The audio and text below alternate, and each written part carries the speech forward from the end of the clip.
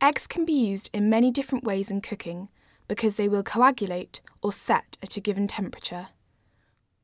We'll be using eggs to make a cheese and tomato flan, showing how the process of coagulation can be used to set a liquid mixture.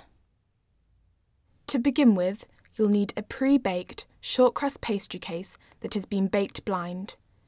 If you try to use an unbaked pastry case for this recipe, the chances are you'd get a soggy and disappointing result. Place the flan case, still in the flan tin, onto a baking tray. As with all baking, it is important to preheat the oven.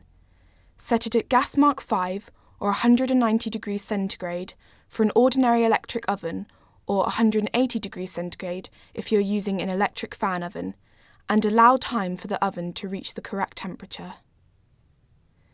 Now we'll make the filling, and we'll start by preparing the vegetables. Make sure to use a brown or green chopping board to prevent cross-contamination, and use the bridge hold and the claw grip when preparing them. Wash and then slice the mushrooms.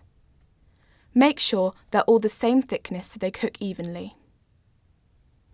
Dice the onion into small pieces about the size of your small fingernail and then evenly slice the tomatoes.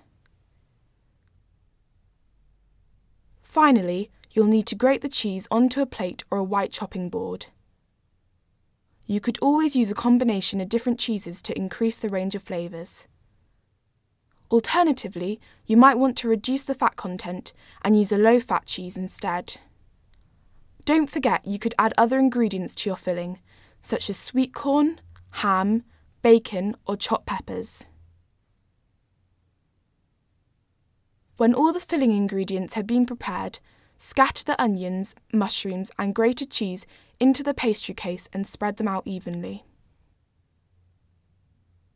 Crack the eggs into a bowl.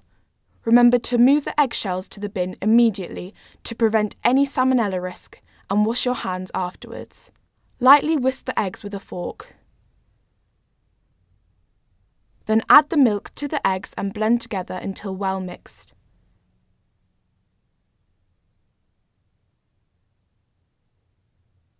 Season the mixture with pepper.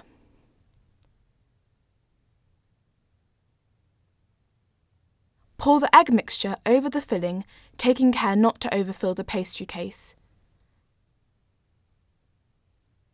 Then add the slices of tomato onto the surface. Taking appropriate care, place the flan into the preheated oven.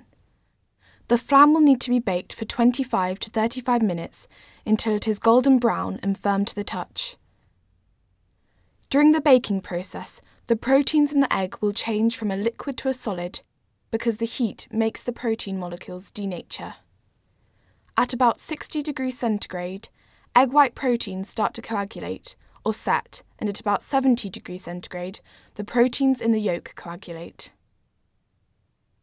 One way of thinking about this is to notice how a fried egg cooks.